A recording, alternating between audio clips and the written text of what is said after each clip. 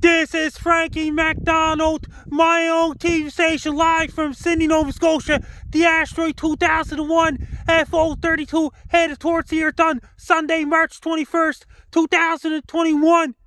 It's gonna bypass the Earth at 1603 hours GMT. It's 1603 GMT.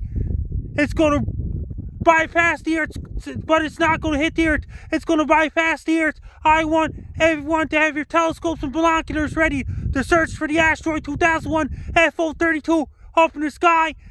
It's going to miss the Earth completely. It's going to bypass the Earth at 1603 GMT. But it's going to bypass the Earth. I recommend people to have your binoculars ready, telescopes ready. Have your binoculars and telescopes ready. If it's a clear sky that night, the asteroid's going to bypass the Earth at 1603 GMT.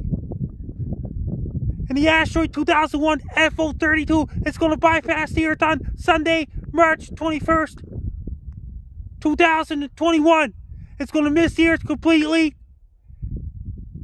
Once it bypasses the Earth, the Asteroid 2001FO32 goes back up in space again, back out in outer space again.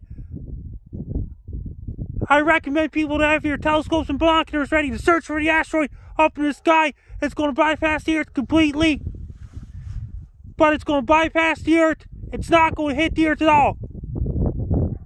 Be prepared for an Asteroid 2001FO32 on March 21st on the Sunday, 2021.